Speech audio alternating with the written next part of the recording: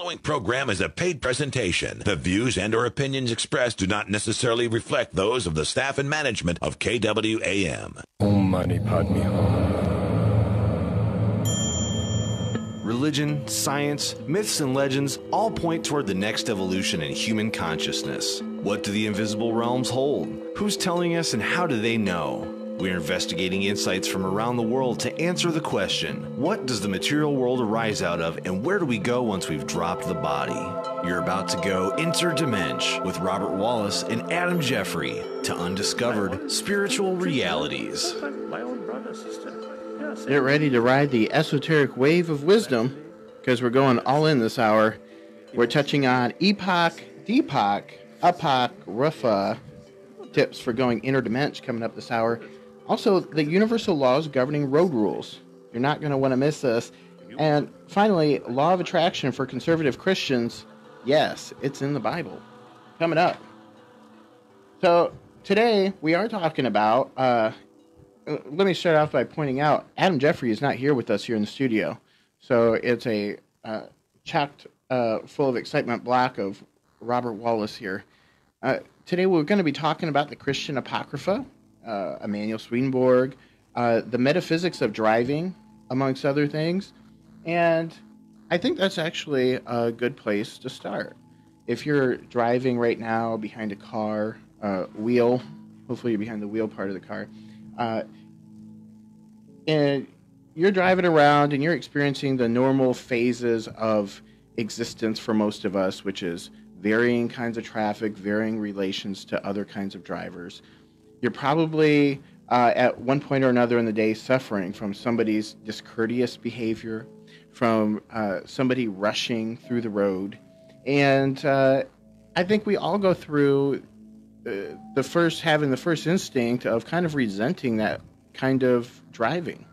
But at the same time, we don't realize that for other drivers, we're frequently that guy. So what significance does our thought process have to what other people are doing to us, and what does our behavior change as far as what the universe is giving back to us?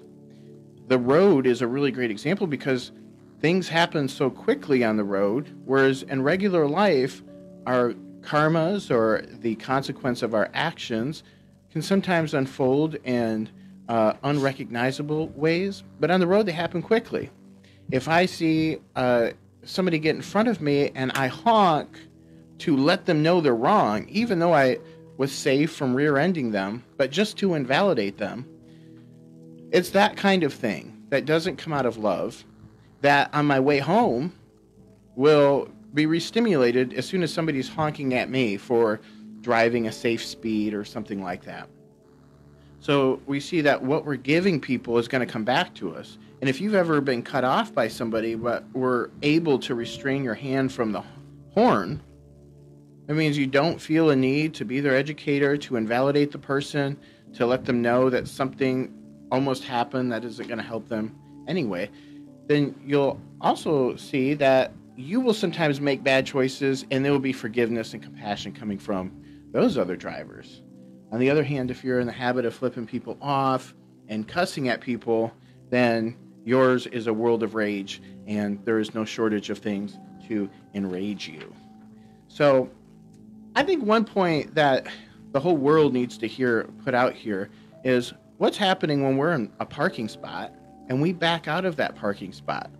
What's the spirituality of that? Well, I know when I'm leaving or trying to get a parking spot somewhere and somebody pulls out, there's almost a tendency to want to invalidate this person driving backward out of their parking spot to let them know that they cannot see you and they are endangering everybody through this action of daring to back out and have you come around the corner. Which is to say, when we get upset because people are backing out of a spot and we have to stop on our way through a parking lot, it's a very irrational sort of feeling. But I know I've backing up out of spots and people have gotten upset. And then I felt the same way. And then I'm asking myself, why would I get upset at this person who's driving backwards who can't see me? They can't see me. And why wouldn't it be a incumbent upon me to stop and let them through, seeing how I can see them. I think things like this are important, that we're compassionate and we understand what other drivers are doing and going through, and not be so quick to invalidate them and make ourselves right by making them wrong.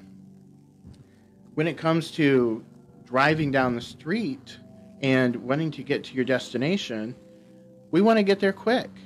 And sometimes there's a slow driver in front of us. Sometimes all the traffic is really relaxed, but we're the ones that are really ready to go. So what is it that we can do in this situation to actually expedite our way through, almost psychically move traffic? And I'll tell you what you can do. First and foremost is to remember that you're not racing these people. Tell yourself, I am not racing you. And let them get ahead of you if they look like they're in a stride. Even stall yourself for them. And while you're taking these small, selfless actions, you position yourself for openings in traffic, which you otherwise would not have been set up to take advantage of. If your intention is to get out of people's way in order to expedite your journey instead of get everybody else out of your way, those two different thought processes have two different effects on what happens. Because what we send to another person psychically in terms of what we need actually creates a resistance in the other person. When we're selflessly in the heart or the mind of service to another person, they are inclined toward service toward us, toward compassion toward us, toward letting us through. So your thoughts are so significant to how other people are going to respond to you. I know growing up, being soft-spoken and sort of having sort of a kind nature, at those times when I would speak up and get upset, I find that people would get particularly rough with me and think that I was particularly cruel when I'm not any more upset or enraged than anybody else who has a reputation of telling people how it is, and nobody says anything to them. I think that when we look at how we are approaching people, we're going to get either assistance out of them because of the way that we're approaching the situation, or we're going to get pushback. And when we are trying to assist people, when we're trying to get what we want through offering our patience and our service to them in light of what they need, and putting even our needs under that, or even making them obsolete, we have a better chance of getting what we want. And if you're the kind of person who isn't really allowed to tell people how it is, it's probably because your soul nature already tells people that you're a certain kind of person, and people don't want to hear that from you. So you better continue on your journey of softening yourself up and trying to stay in service of other people, not trying to, if you can't beat them, join them, and take this route of commanding things out of people. But develop your loving side. If somebody's trying to pass you, slow down, let them pass you. If somebody's trying to get over, pull back, let them in. People are trying to get an exit. People are trying to resolve their driving issues, getting to where they're going, and we shouldn't be taking offense because somebody comes through us like that. Make room for them, and you'll find that people will start making room for you. It's a synergistic, symbiotic relationship that we have psychically with other drivers. And the law of attraction, which you put out, karma, you get back. Whatever a man sows, that too shall he reap. I want to go interdimension today. I want to tell you about my interdimensional experiences.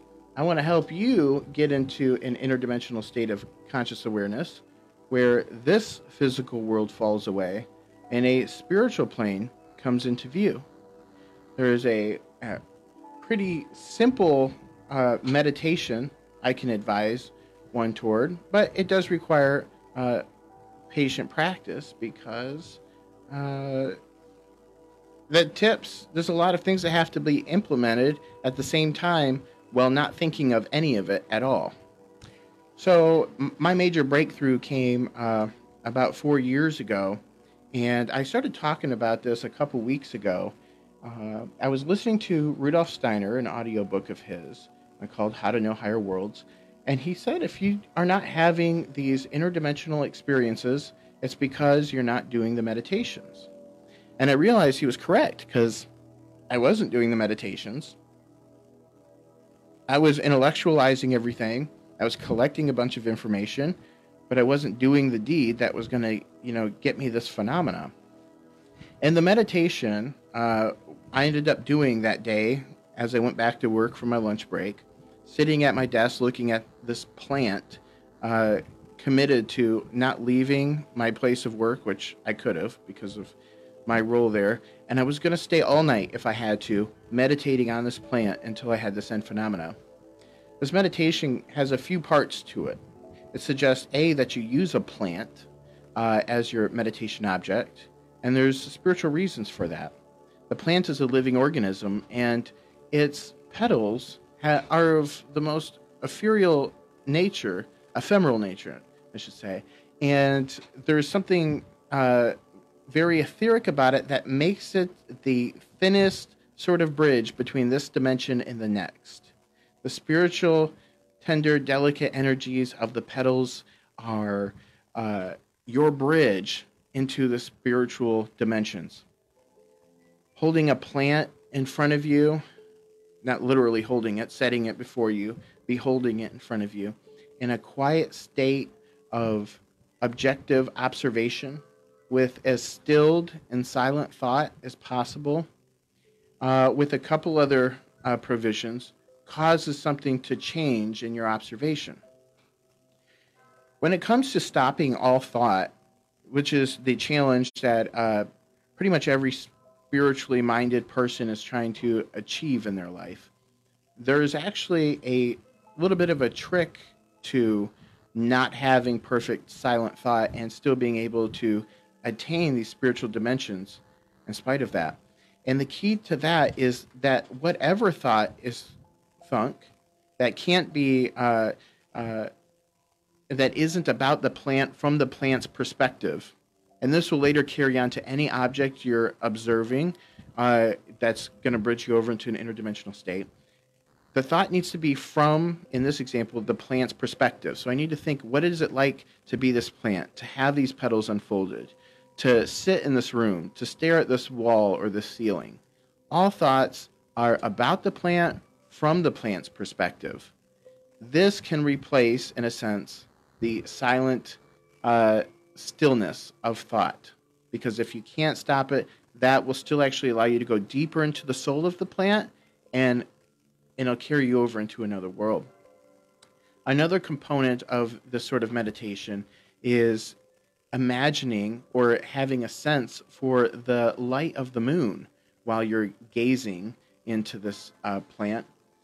The light spectrum of moonlight actually veils, according to legends and myths, the spiritual beings who live in that sphere, in that spectrum. So yeah, we have poltergeists, we have spiritual form, disembodied form, thought forms, angels and demons are all walking around us right now. They're walking through you, they're flying around, but you can't perceive them.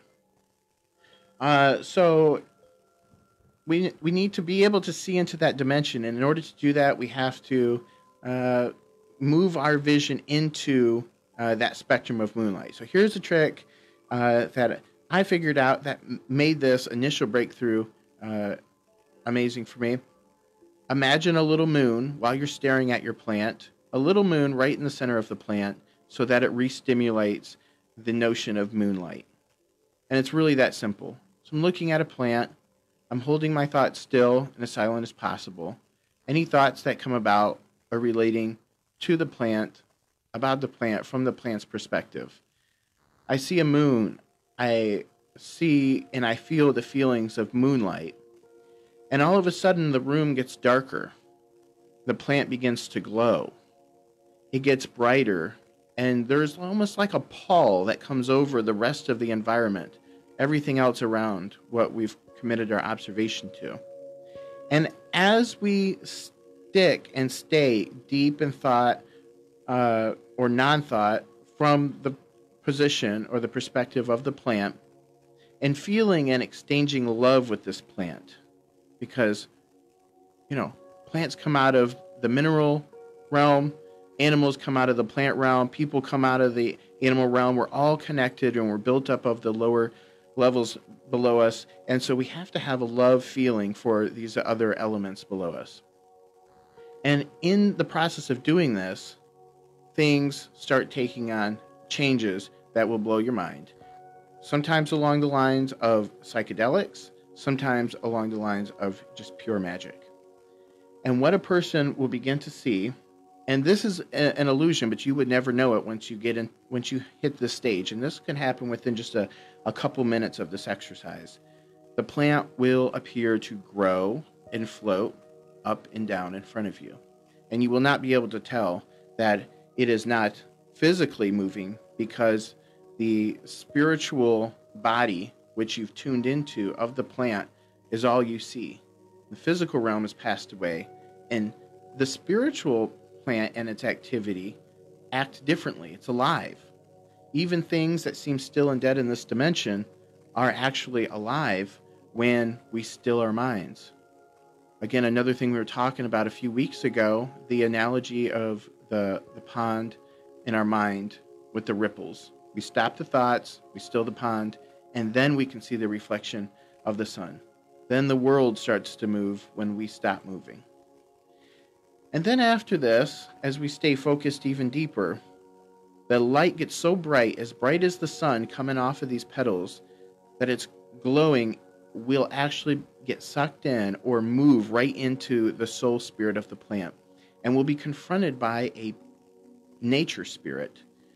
According to Steiner, this is the offspring of the third higher hierarchy, the nature spirits. So we have different spiritual beings at different levels of the hierarchy. We have archangels and seraphim and cherubim, and we have different levels of unguloi, and these beings, each of these are responsible for time, they're responsible for form, they're responsible for space, and all these spirits are all pervading, and they're all around us, and they make up our reality as it is.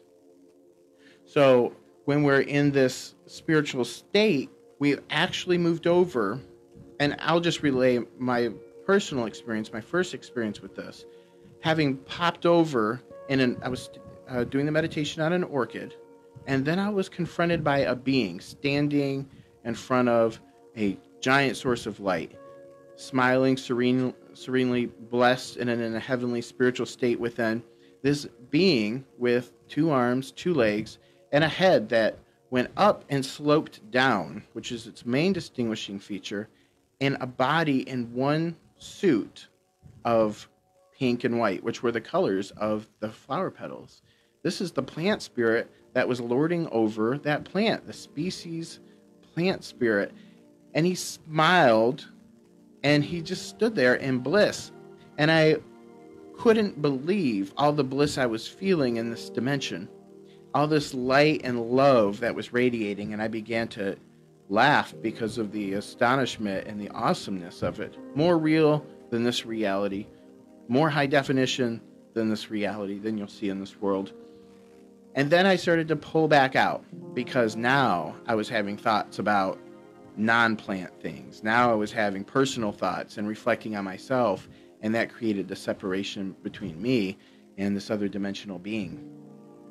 This is an experience that has been loosely written about or cryptically written about by other authors, not so plainly stated because of certain esoteric reasons. But at the same time, I feel like it's really important that we all don't get out of this life without knowing that there are bridges to these other dimensions, that anybody with a little bit of time and patience and dedication to learning and the heart of devotion towards God and nature can experience. And something like that changes your life dramatically. As a result of that experience, sitting on my bed, having come out of that most blessed experience, I realized what this state of meditation is. I was able to replicate the form of my inner thought life in those moments and go right into that state. And as a result, in the dark, I did another meditation on a plant, which caused me to see a purple cloud hovering over that plant. And months later, I would read Steiner discuss who this nature being was that I saw in this plant, who this and what this purple cloud was hanging over this other plant. And I learned that these are, in fact, over and behind all plant life. So for me, that was a really good thing to see it kind of affirmed in that way, not having been informed prior about it, so that I could not have been influenced to have originated that kind of thought. Now I've sowed the seed in your head, so, you might be hallucinating it if you're not sure, because you'll be sure when you've done this correctly. So after I saw this purple cloud hovering over this other plant in the darkness of my room, as I entered into that state, that meditative state, I decided, because it was sparkling, like glitter was in it, it was something flipping in it, it was alive. And according to Steiner later, it's actually pulling the plant up. The plant isn't pushing up, it's being pulled up by the spiritual being that hovers over it. I decided to look in that state of mind into the darkness of my hallway to see what else I might see in the spectrum of light, the spectrum of moonlight. And all of a sudden, I began seeing spirits, beings, individual entities, some humanoid shaped, some wafting, legless spirits, and others like marsupial beings, like creatures, all over the floor and around in these neon colors. Then that's the moment that changed my life, because now I can enter that state at any time. And that's really what I was searching for. Months before I came into this, I was praying and meditating and visualizing, walking down the street and looking off to the side and seeing spirit, and continuing my walk and stopping and looking off to the side and seeing spirit. As a way to kind of law of attract or visualize what I was looking for, which was a spiritual experience in my everyday material world. And that brought me through this to this information and to this experience, and it's duplicatable for anybody. So there is a few things I would advise, though. If you're not someone who's dedicated, has a sense of devotion to the truth, yeah, you could open yourself up to demonic forces, because you will be exposed to all kinds of forces, including forces that don't mean well. So you've really got to be dedicated to truth in order to, so you're still learning during the day behind the scenes to prepare you for some of the things you'll experience and be able to handle them, because it can be frightening if you don't know what you're looking at. But once you get a grip on the relationship of your thoughts to these other entities and how they respond to you based on your thoughts, you'll realize there's nothing to fear. You just need to maintain your center and maintain your peace. And this is the development of elementary clairvoyance. That's what that is called. And it's one of the preceding steps toward preparing oneself for initiation. Most of us have heard of this term initiation. Freemasons get people initiated. The Rosicrucians initiate people. All the mystical secret societies, they go through practices and procedures in order to initiate people into the highest spiritual realities. So this is just beginning to get you acquainted with what is to come in certain ways. Like I said, that plant being I saw was at the lowest rung of heaven. So that major breakthrough I had already entered heaven, the lowest part of heaven where the spirit forms live, and it was blissful. Now I've had other experiences in heavenly dimensions, and we'll talk about those at other times, but those were not brought about through meditation or efforts on my behalf, but the experiences are worth sharing. So maybe another week I'll share something on that. For the law of attraction, we were talking, I had mentioned that earlier, law of attraction for conservative Christians. This subject really goes deep for me because I believe in Jesus. I believe in the Bible, and I also believe that the Spirit of God and knowledge and wisdom has been being communicated to mankind since the beginning of time. And so I also believe in studying all the religions and getting an understanding of all the philosophies and putting it together to have a really comprehensive understanding instead of a dogmatic, one way, my way, or the highway view of spirituality. Because as we start to learn more and more about how life has unfolded and wisdom has been given to the people, that makes zero sense. But when we hear about the law of attraction, most of us are turned off as Christians because we think this is New Age, paganism, New Age, occultism, or whatever. And we turned an eye from something like Solomon said, he who answers a matter before he's heard it, to him it is a folly. And it is a folly for the Christians and the Christian churches to turn away from specific themes. We talk about karma. They don't want to hear, but even the Bible says that whatsoever a man soweth, that too shall he reap. Or let no man be deceived.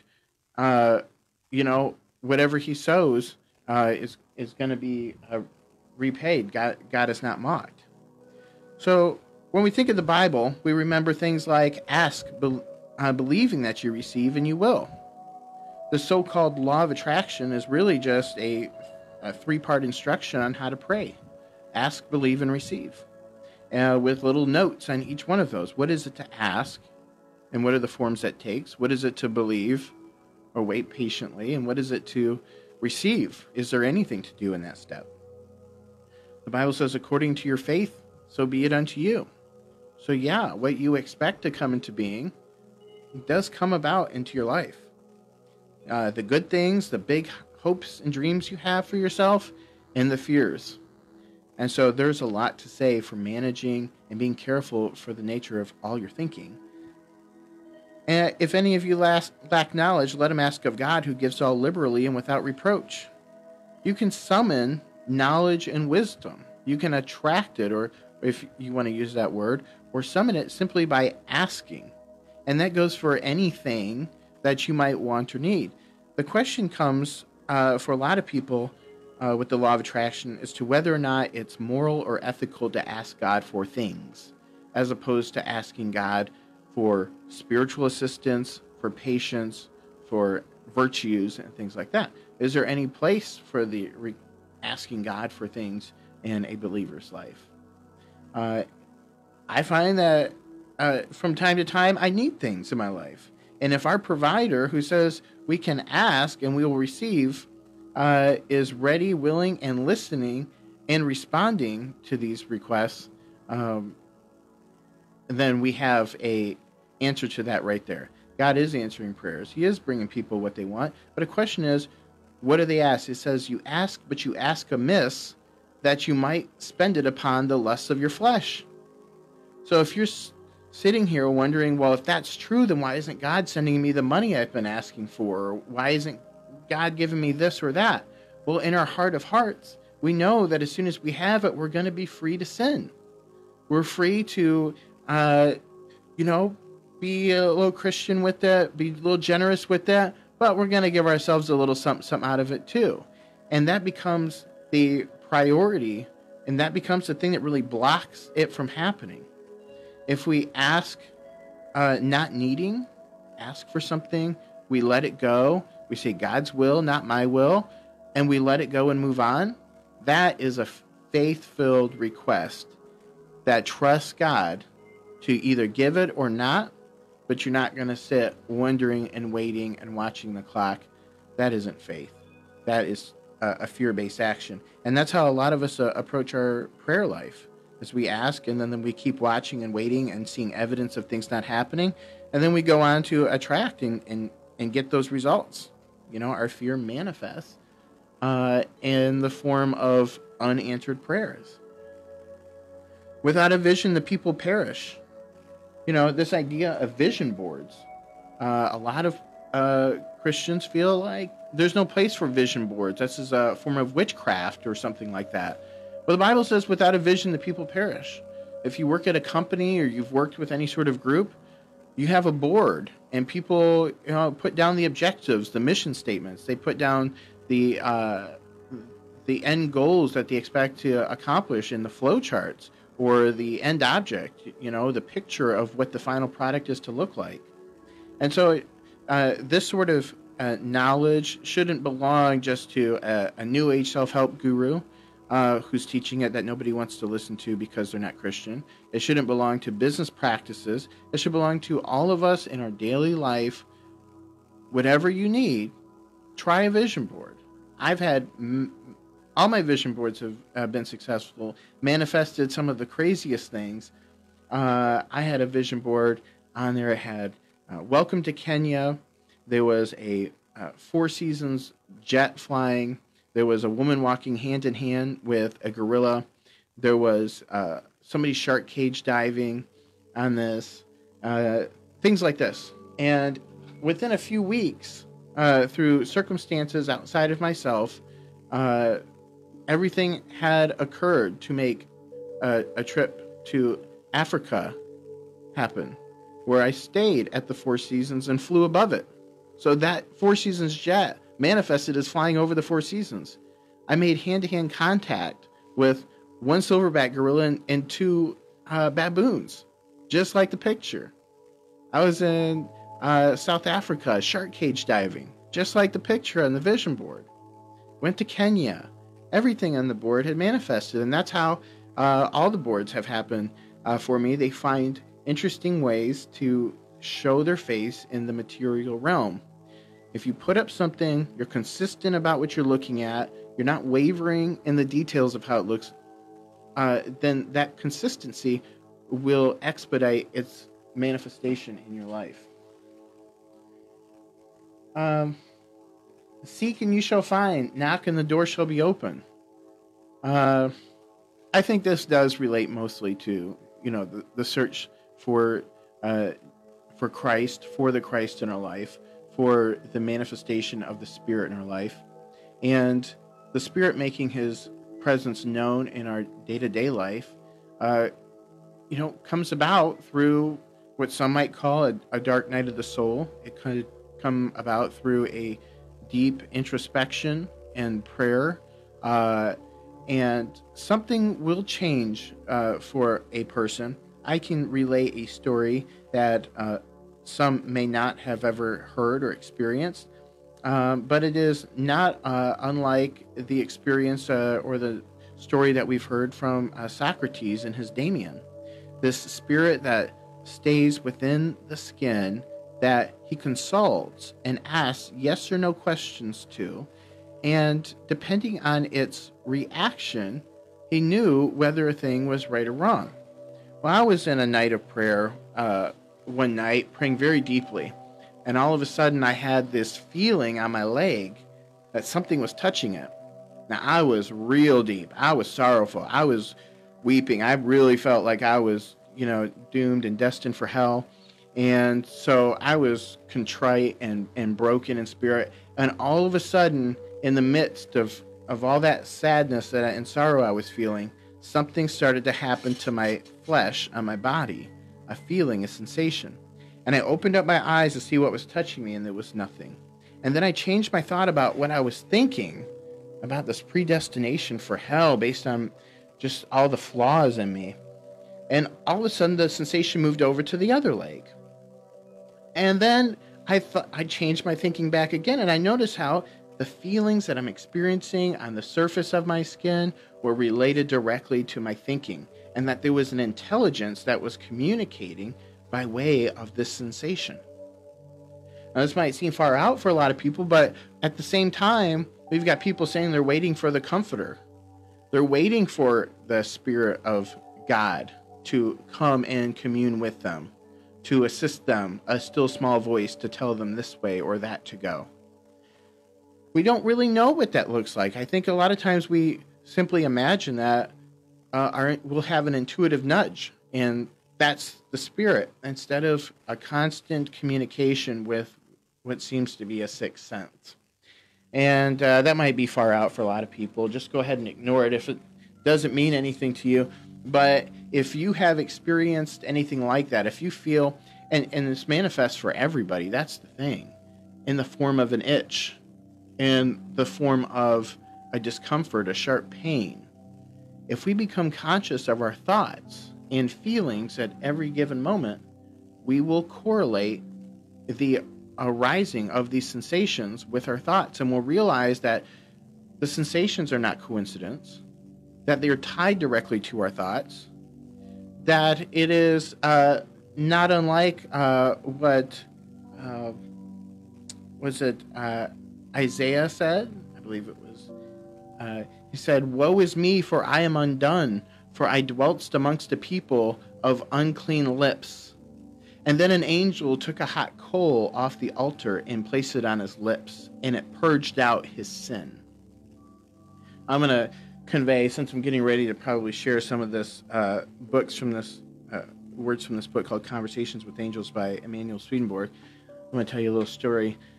One day I was sitting in a chair by myself in my apartment, and I was in this sort of meditative state of mind, not intentionally. I was more or less exhausted from my day at work, but I was still in this meditative state of mind, and my head went down and looked to the right, and I saw inside of myself, and there was an altar with what seemed to be my body standing there, naked, like a living voodoo doll, just standing there. And I didn't get this kind of voodoo doll notion until I saw an angel touch my arm in that vision. And I felt the burn, I felt the pain on my exterior arm. And I realized that I'm being communicated to, possibly by angels. And then when I read that verse, that makes a lot more sense, that these things that are occurring, that even the things that come from without, if you bump your own elbow, there's a law of attraction aspect to that. This is a result of, like, for instance, if it's your right elbow, the right and the left sides of your brain, the kinds of thinking, logic, or imaginative, well, the body's broken up that way too. And when the sensations happen on either side, you can find pretty quickly what it's correlating to. So if my right hand gets a pain or it gets a feeling or sensation, then I know the nature of my thoughts that are dealing with imaginative works is being addressed. Maybe it's being rebuked. Maybe the spirit's saying, don't do that. If I bump my elbow on something, it could be that, again, my imaginative work, and we're looking up the arm, so this is less about what we're touching. It's a deeper level that precedes touch and thought. I know it's a bit abstract, but this correlating aspects of the body with aspects of the thought, it is a very abstract subject. And hits like that, things that seem like coincidences, are actually the body and the world working together to self-rebuke the aberration that's in you. You are bringing about the good and the bad that comes to you, whether in the long term, karmically, or whether in the short term, in the moment. So, thinking in terms of how our inner thought life is manifesting outside of us, for many years I correlated when the sensations would happen, what kind of thought, what was my nature of thinking. I became more and more and more conscious of my thoughts and my feelings at any given moment so that I could be prepared to instantly compare it to the sensations that I was feeling and where I was feeling it in order to correlate this language of the body. What was happening where in my body and where that correlated to my psychology. Then all of a sudden I had this language of communication between my thought life and a spiritual intelligence who was trying to edify and correct my behavior. And so I was able in an instant to know that this thought or doing this action, or this thought of thinking this thought or having these feelings towards who or what, was the problem, and sometimes it just needs to be pulled back, modified. Sometimes you need to U-turn. But if you don't listen to the Spirit when it's talking to you, when it's touching you, then bad things I found would happen. And so the reason I brought up Socrates is because I went years having nothing to correlate this to, this seemingly unique spiritual phenomena that was occurring to me, until while I was working at the Church of Scientology, studying one of L. Ron Hubbard's lectures. He talked about Socrates and his daemon, and he described it, and I perked way up because here is my first clue as somebody else who's having something comparable. And he described it as making a feeling when a thought was wrong and being completely still when the thought was correct. And that was the relationship that I was in. I knew the thoughts were correct, my logic was correct, and rationale was correct when my body was completely still. And if I felt any kind of sensation, that meant there was some sort of aberration in my thinking. This is what gave him the confidence to drink the hemlock, which is the poison that he was condemned to drink.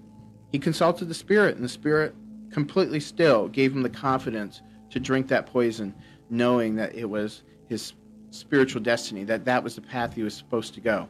Obviously, that's not a great example for people that are only thinking in terms of staying alive, but Socrates helped the people around him by asking this daemon, which is where we get the word genius, genie, spirit, or even demon from. But this is not a demon in that sense. This is more of a guiding spiritual force, not a negative force.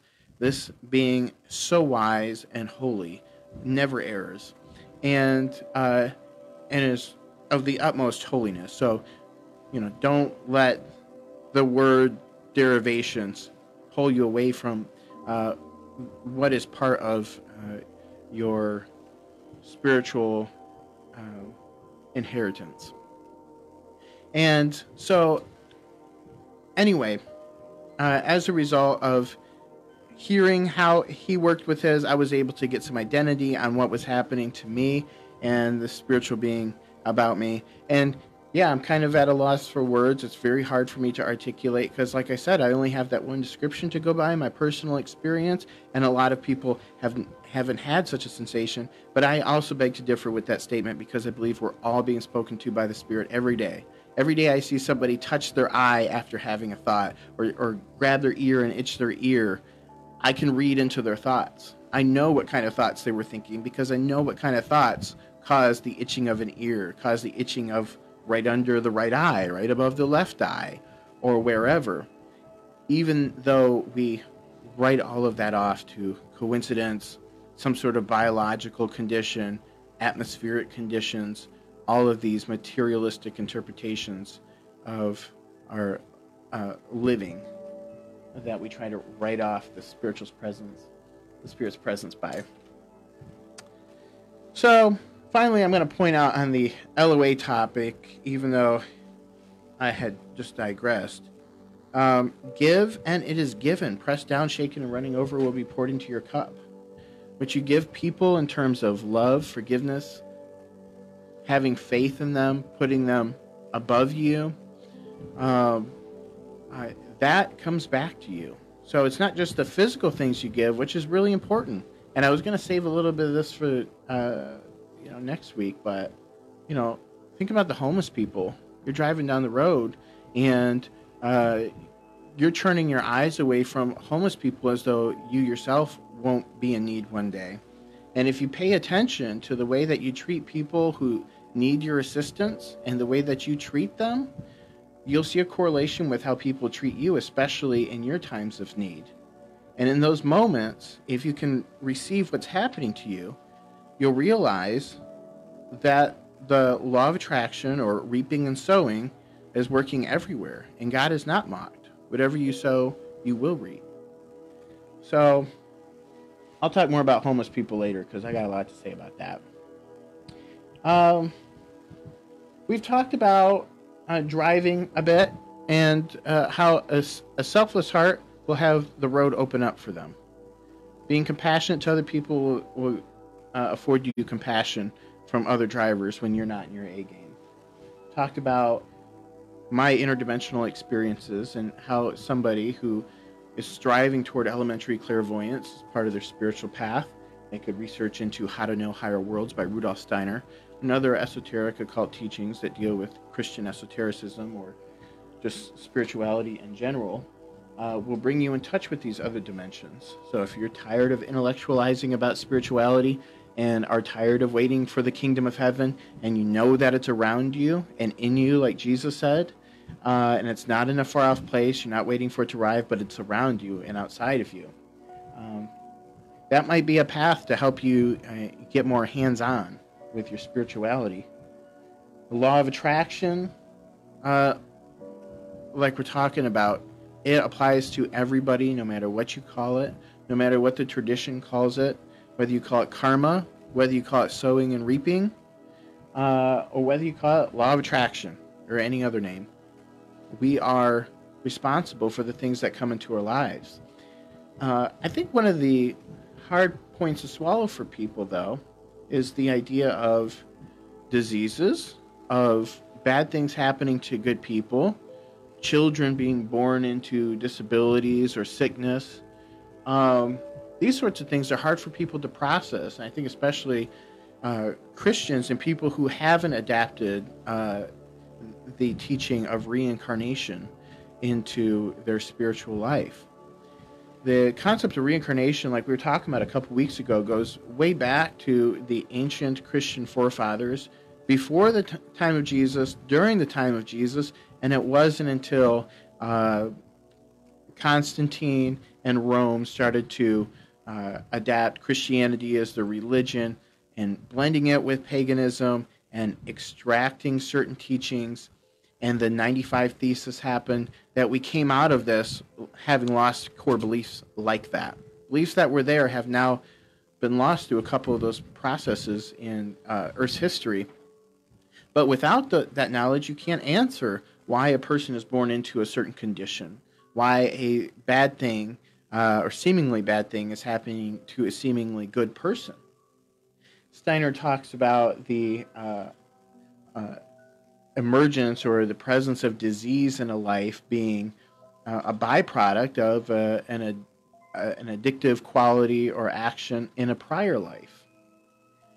If we remember that in prior lives, whenever we do something, if we can't experience the karma in that life, again, God is not mocked. Whatsoever you sow, you will reap. So you're not going to get out of it just because you've died.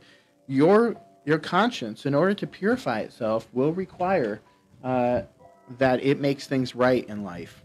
And so these reincarnation cycles and ideas, which pervade most of the world's religions, actually answer nearly all of the questions that, if I walk into a regular church nowadays, have to go unanswered, because they've cut out a big piece of doctrine, a significant and meaningful piece of doctrine that relates to why we're here and where we're going.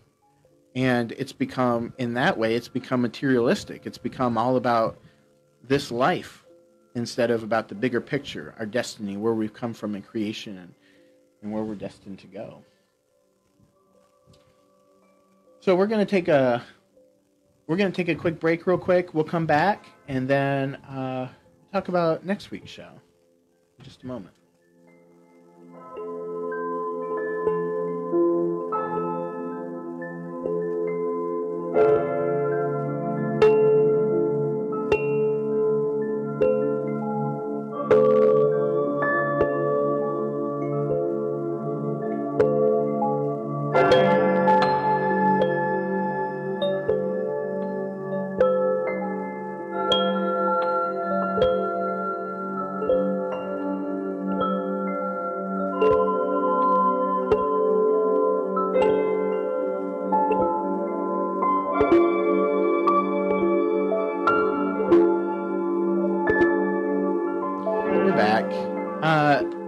One final thing, by one final thing I mean about 5 final things, real quick before we go here in a couple minutes, is if you're interested in having a more hands-on experience with spirituality as a tangible thing instead of a so-called state of peace that doesn't really change much. It lowers your heart rate, okay? If that's why you meditate, to lower your heart rate or something, what I'm about to say maybe isn't for you. If you're trying to access spiritual realities, here's some other tools aside of those effective spiritual meditations you might look into.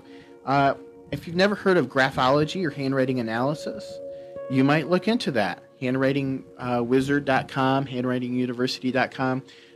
Those are good sites for learning about that art. And what it is your cursive writing. We can tell about your personality based on how you put your letters together. So your personality is coming through in the shape of your A and the shape of your T, where you put that T bar. How tall is that T? These little details in your writing you can change, and that's called graphotherapy, and it will change your personality. So if you're looking for something new to try out today, go look that up. Also, Chinese face reading. If you haven't heard of that, there's a documentary on, I think it's Netflix right now, about Chinese face reading. And we were talking about it a couple weeks ago also. You know, the position of your eyebrows, if they're high, they show a discerning person. If your forehead's big, you're a big picture person. If you have high cheekbones, you're adventurous. Or big lips, you're a generous person. Long chin, you're tenacious. If it's wide, you're confrontational. So get to know yourself using these external forms of knowledge about yourself. Numerology, Hans Decoz. Go to decoz.com, DECOZ.com, and get a free numerology report. These things know you better than you know yourself. It comes out of ancient Judaism. It uses your birth date, your name, as it was assigned to you at your birth, and runs various mathematical formulas, gives you numbers and interpretations, and produces a 100-plus page report about you. And you can get that free getting Decoz's older software that's available on his website. And astrology. A lot of people nowadays who are into this astrotheology, you know, are pointing out that Daniel was an astrologer, that the three wise men found Jesus by way of astrology. There is a spiritual use for spiritual technologies that, when used inappropriately towards selfish gain, make them black magic. Would otherwise be tools for a believer trying to attain the kingdom of heaven and everlasting life. And if you want to take an aggressive growth, you might get some of these things that make it very clear and help you make changes quick. Phrenology, I don't know. That's one of these. With the rest of these, a lot of people think these are pseudosciences. The bumps on the head. You see characteristics of the internal personality in your writing, in your physical body, in your name, in the charts of the moment you were born, and in the bumps in your head. I think also a neat thing to note is something called referring to one's physiognomy. I think this is kind of overlooked a lot because we don't put a lot of stock in what we see in another person's face or appearance. But things come through in a physiognomy. We see somebody has a sinister look. They have those slit eyes and they're downturned. And this isn't about judging people by the way they look, but it's about recognizing that the soul is manifesting itself in the physical body. So in the future, according to Steiner, in about 1,000+ years, we will be incarnated into bodies which very directly reflect our physiognomy, will reflect our spiritual state. So people of a loving spiritual disposition will have naturally loving spiritual appearance about them, and others who are evil and malicious in their intention, they're going to have a very obvious sinister sort of exterior. So right now there's a mix of genetics and other conditions that our physiognomy blends into, but that's an interesting thing to look into if you're into the spiritual side of the physical world. So next week we'll talk about maybe homelessness. We'll talk about spiritual scientific approaches. That means these religions, these different secret societies and things like that, and what they're teaching. Like and follow us on Facebook at Spiritual Realities, so facebook.com/spiritual realities. We're on newprecept.com. That's our site, so it's NEWPRECEPT. And sign up for the mailing list. If you have any questions, comments, concerns, any rage at my heretical blasphemies or anything you think I've said today, I want to hear about them. I want to talk about them and make sure I'm making myself clear where I can. So just email me, robert@newprecept.com. The show's on Spotify, iTunes, Facebook Live. So the podcast form of this, if you are not listening live, that can be had there, or perhaps that's what you're listening to right now. Adam is out today. He'll be back next week, and we're gonna have some more deep explorations of these interdimensional states of consciousness that I and our guests have had happen, and we want to focus on how you too can have those experiences. So more than just relating things that have happened to people, boring, we want to talk about how you yourself can get into that position. So we need to reverse engineer these experiences so you can move forward and deeper in your walk.